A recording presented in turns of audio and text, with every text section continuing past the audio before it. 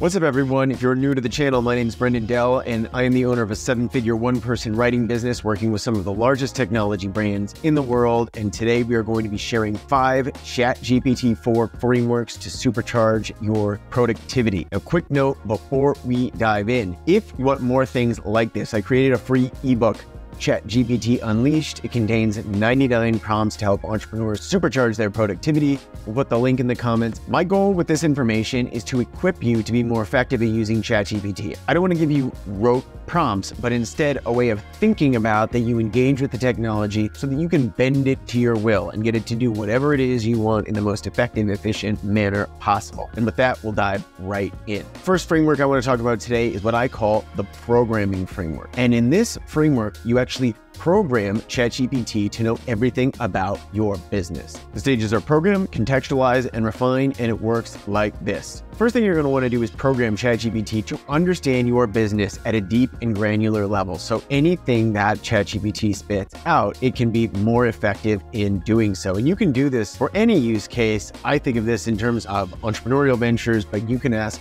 ChatGPT to become more acquainted with anything. So you can start by setting the stage.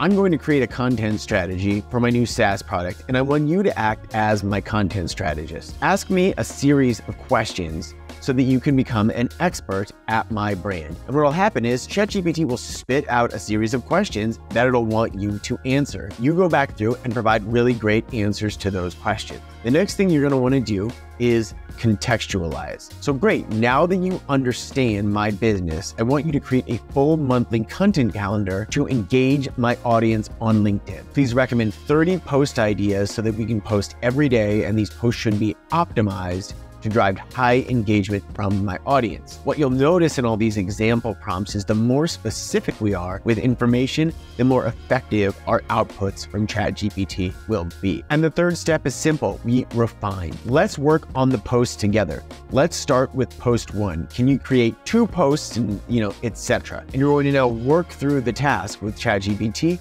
and refine the output. In a fraction of the time that it would have taken you to complete this task on your own, you now have on-strategy, effective social media content that you can use to expand your brand. The second framework is what we call APE. And APE stands for action, purpose, and expectation. Now, quick note before we dive into this framework, if you're enjoying this video or you do enjoy it at the end, would you give me a quick like or subscribe? I will be forever great. All right, action, purpose, expectation. First thing, action. Define the job or activity to be done. Second thing, purpose. Discuss the intention or goal.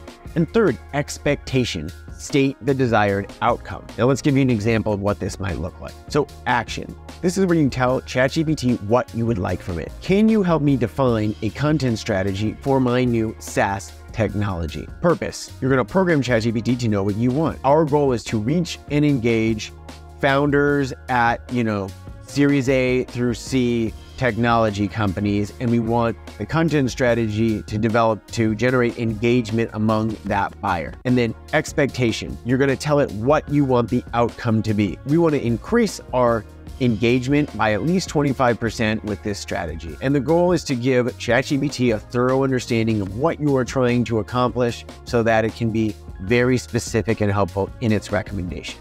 Action, purpose, expectation. Number 3. We call this one RACE, and it stands for role, action, context, and expectation. Role. Specify the role of ChatGPT. Action, detail what action is needed. Context, provide relevant details of the situation. Expectation, describe the expected out. Role. Imagine you are my attorney, for example, or my doctor, and you're going to give it a role to play in what you like to do. Imagine you are my CFO, imagine you are, etc., right? Give it the role to play. So let's say you asked ChatGPT to ask as a growth strategist for your business. You would next give it the action. Suggest a series of high-impact, low-cost growth hacking techniques that I can use to grow my business. Then you give it the context. This is for a SaaS tool aimed at enterprise buyers in technology, right? Tell it who your target audience is, or give it context on the desired outcome. And then expectation. The expected outcome here is for us to identify the top 3 highest probability growth techniques that can help me grow my SaaS business in the most effective and efficient manner possible. Number 4, coast. This stands for context, objective, actions, scenario, and task. Context, again, set the stage. Objective, describe the goal. Actions, explain the actions needed. Scenario, describe the scenario, and task, describe the task. This is a great prompt to use when there's some kind of inflection point, dependency, new law, etc. that you're going to have ChatGPT creating a plan or an outcome to deal with. And I'll give you an example here. Your context might be something like this. With the implementation of new GDPR laws, the way we go to market in European countries is now very different. And my objective is to create a strategy to make sure we are compliant across our organization with all GDPR laws. The action is to set up holistic strategy to audit all of our channels to make sure we're compliant with GDPR. The strategy needs to be effective and efficient to be implemented this month, and the task is to develop a detailed plan to help us work through and make sure we are GDPR compliant across our entire enterprise. For our fifth and final framework, we have TRACE, and this stands for task, request, action, context, and example. Now, this is great when you have examples of things that you'd like to implement, and the steps are as follows. Task, you're going to define the task. Request, you're going to define what you're asking for. Action, you're going to state the action of what you need. Context means provide context of the situation. Example means give an example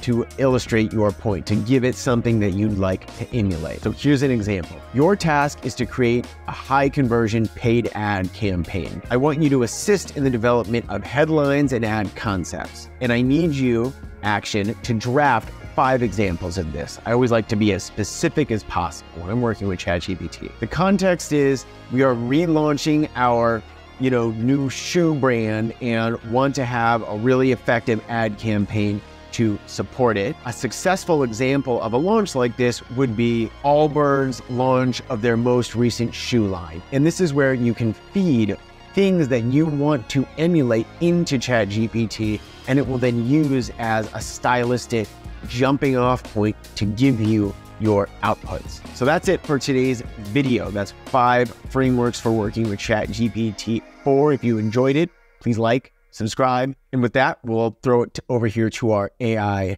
playlist.